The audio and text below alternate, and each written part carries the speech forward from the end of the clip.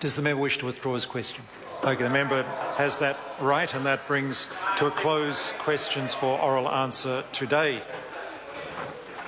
Honourable members, I have received letters from Catherine Delahunty and from the Honourable Leanne Dalzell seeking to debate Understanding Order 386, the government's proposed changes to education in Christchurch, Selwyn and Waimakariri. This is a particular case of recent occurrence. The government's announcement was in fact not publicly released until after the House sat last Thursday, although there were earlier media reports. It involves ministerial responsibility. While the announcement is a proposal for the future direction and a detailed program of engagement is being developed, the proposal is an important one and foreshadows developments of very considerable public interest. Given the significance of the matter, I consider it important enough to warrant the immediate attention of the House by way of an urgent debate. The two applications are not identical, but they relate to the same matter. As Catherine Delahunty lodged her application first, I call upon her to move that the House take note of a matter of urgent public importance. Mr. Speaker, tēnā koe. Mr. Speaker, I move that the House take note of a matter of urgent public importance. Mr. Speaker, the Christchurch Educational Renewal Plan is a plan for cluster learning, or is it a cluster bomb? This education plan has a context which has to be acknowledged as a terrible natural disaster, now made more complex by a very difficult response by the government. And there is deep mistrust between Christchurch communities, a deep mistrust between the Christchurch communities around democracy and around issues of education. So we are looking at a stressed community, Mr. Speaker, who are asking for a logical and fair response to a natural disaster, instead of which there are going to be 13 school closures and 18 mergers, and people are very concerned about their ability to influence this. Would members carrying on private conversations like to take them outside the House? I'm trying to listen to the Honourable Member Catherine Delahunty. And what is the underlying agenda behind this?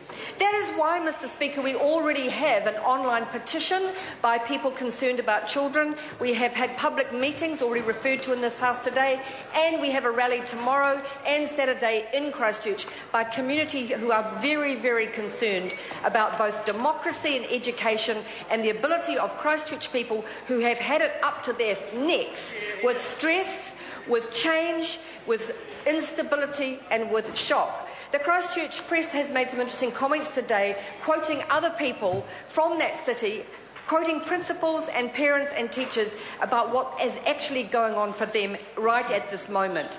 And as one principal said to their children, "You have been through enough." And we are not denying, Mr. Speaker, the need for change. It would be foolish to pretend that anything can go back to the way it was. We are not denying the importance of reassessing education, because it is an opportunity to do so. But unfortunately, what has come out of the renewal plan in the context of mistrust which we exist in is not being successful to date. It is very unfortunate what happened last week. It is very unfortunate that the way in which the plan was launched created, if you like, an earthquake of its own. And it's not being made up by people in this House. It has been communicated with us strongly, all of us who are open to hearing it, that there are real problems. This is an issue of education as well as location, and that's why I'm standing here in support of the members of this Parliament from Christchurch who have told me from my party that they are flooded with emails from local people, as I am myself as an education spokesperson. And all of this is occurring in a city, Mr. Speaker, which has been shattered and is seeking hope and regeneration, and a city where facilities such as schools have been the key support for the devastation of those communities, where local really matters more than anywhere else. And I myself, having spent time in Aranui during the earliest days in February, saw the role of those schools, walked those streets, and I know nothing compared to those communities who are saying, we want change, but we want it on our own terms, and I think that's a fair call. Many of these schools have been the single stable factor in the children's lives. So they may have lost jobs for their parents, may have lost their home, may have been moving around their suburb, may have been through all kinds of changes, And for children who are young, lost the certainty that the earth actually supports us. And now the school, which has been their key place of reference and source of resources, may be going to close. Maybe some of them need to. And if you take the example of Le Bons on Banks Peninsula, where the predicted roll growth is something like 6, there is a logic to it and they support it. But if you take Aranui, Wainoni area and some of the intermediates, there are real problems with this renewal plan. Many of the schools are asking us to raise issues about the real agenda. And so for many people, the idea of supersizing is not logical. It smacks more of what Naomi Klein calls shock doctrine, post-disaster reorganising, than of a plan based on the educational needs of some of our younger citizens. And a core issue for people is trust. How can they support and trust a government that has already attacked ECAN and cancelled the local body elections and now is saying it's going to close 13 schools and merge 18 when the criteria have not been made clear? What happened last Thursday did nothing to reassure anybody that they were going to be heard. And Shirley Boys, the possible option of merging Shirley Boys with Christchurch Boys, although some say it will never happen and it was never meant to happen, is a good example of how if you put up an option that is clearly a worst case scenario from those schools' point of view, you will get that kind of reaction.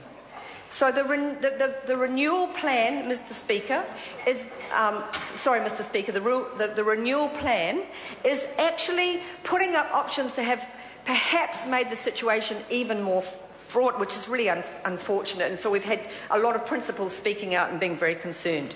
And because of the level of stress, people will take the worst case scenario from their point of view. They will not just jump on the fact that it may just be an option. And I think that's why there's been so much concern.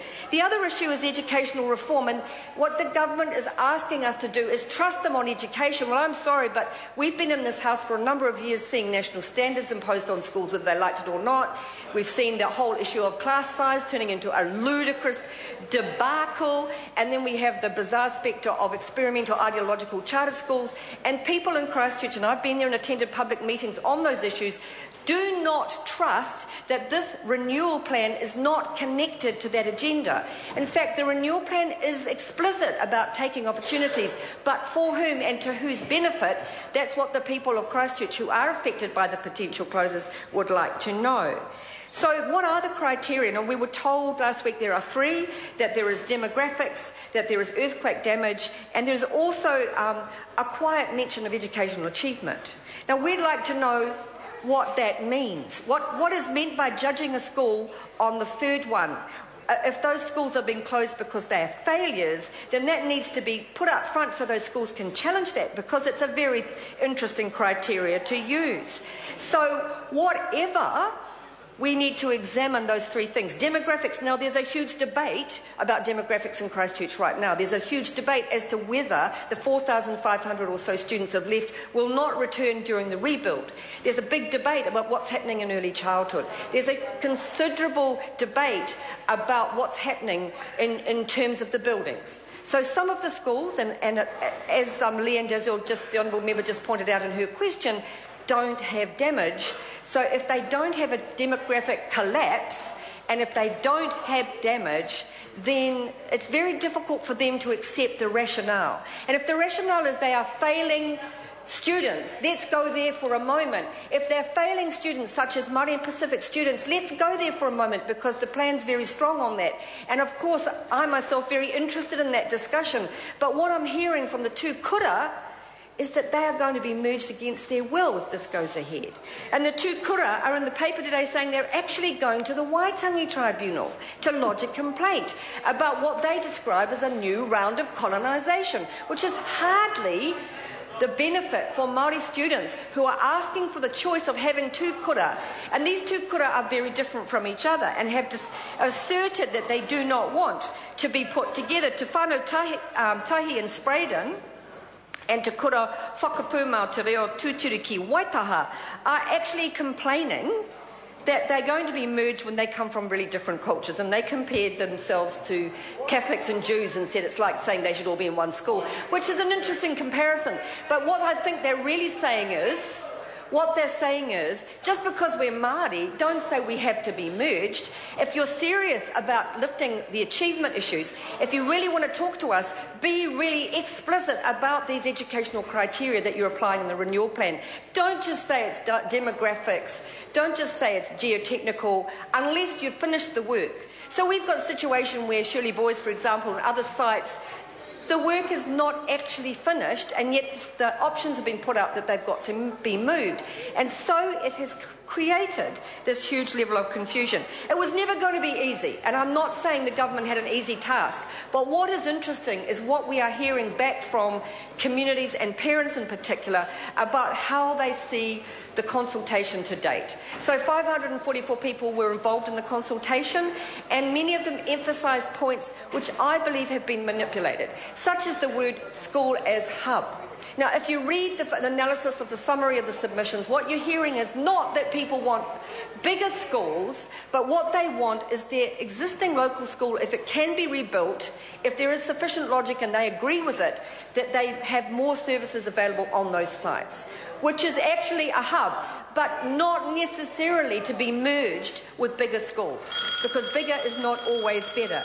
There are a huge number of issues, Mr. Speaker, that I'd like to canvass. Issues around early childhood and the concerns around waiting lists that already exist. Issues around school transport in a city that is already really difficult in terms of transport.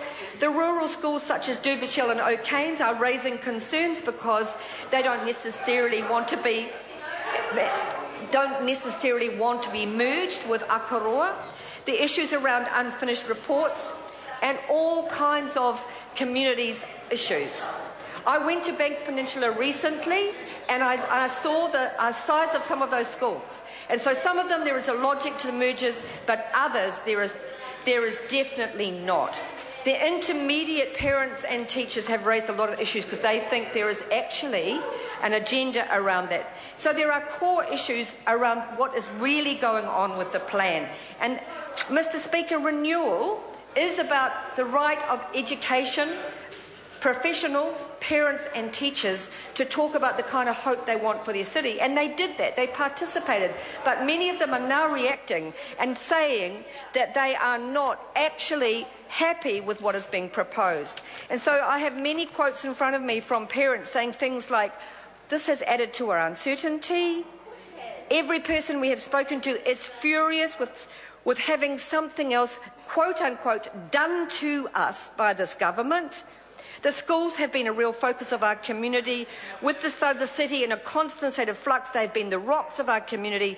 By offering the children something normal and stable and predictable, that's what's been important. The communication and transparency has been confused, contradictory and amateurish. There has been a lack of," this is quoting Mr. Speaker from parents, "a lack of compassion or empathy. Other concerns are that consultation is a mere talking shop. To be honest, there will be a further push to leave Christchurch." And one of the last comments that a parent sent to me was, "Don't experiment with people in vulnerable situations. Don't experiment with them, with their children's future." And they are worried about charter schools. They are worried about supersized environments. They know there has to be change, Mr. Speaker, but they want the plan to reflect what they are saying about local resilience and local power.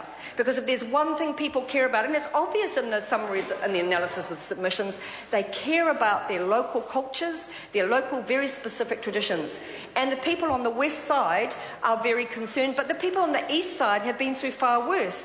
And so if there's a logic to making change, they have to have buy-in. They have to be negotiated with in a way that's respectful for them. And unfortunately, the launch was a really bad beginning to a very difficult process, and it's really, really important that from here on, Mr. Speaker, there is a constructive engagement about the criteria. And so the demographics, the issues around whether it's building damage or not, and the issue particularly around the educational agenda, whether it's failure or whether it's underachievement, or what that means, has to be made explicit to those communities, because they are asking to know, what have we done wrong? Why are children going to have to move? And I think if you're going to talk about closing a school, even not in a disaster zone, it's always very emotional, it's always very sensitive. And if you're going to do that, you have to say you take the community with you. Now, there's a lot of wonderful rhetoric, and there's all this wording about dual shifts and recapitalisation, but it sounds more like decapitation. We have to be more careful than this, because I don't think the people of Christchurch who are writing petitions and who are holding public meetings are being manipulated from Wellington. What they're saying is, we live here, we want more dialogue, we want to be part of the decision making, and we want educational change to be based on the robust and resilient issues that we actually live with. And everybody like myself who comes from a small community knows what a school can be. And if it's down to 6, close it. But if it's not, if it's an intermediate like Chisnallwood, who are actually seen as highly successful by their communities, then we have to make a better argument than, say, a whole lot of rhetoric about consolidation and rejuvenation, lots of lovely shiny documents, lots of beautiful words. But in the end, people who are traumatised and children who are traumatised need a great deal of care. And there needs to be more care than there was shown last week. I mean, I appreciate the difficulty of what is being tried to do, but hope, Mr. Speaker, is based on respect, and respect must be based on listening to the people on the ground. Kia ora. Mr. Speaker? The question is that the motion be